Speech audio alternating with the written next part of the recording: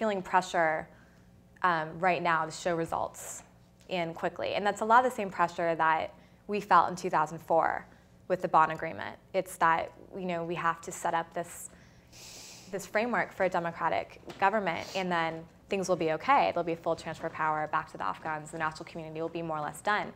And that was exactly what we shouldn't have been doing. We should have been thinking more long term. We should have been thinking about how we're going to fill out these governance institutions. So, unlike 6 years ago, we actually do have the resources, the attention, the focus, and this actually is the #1 foreign policy issue.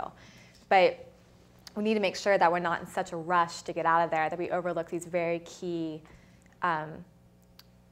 programs in governance development and aid delivery that will, in the long term, have a huge effect on Afghanistan's sustainability and peace. So any exit, in my opinion, an ethical exit is also, pragmatic, is that we need to have adequate security for civilian aid work and more established norms for democratic governance. And we need to see the strategy through and the clear hold, build, and transfer. But the build and transfer part will take much longer than 2011 when we're thinking about doing a troop drawdown.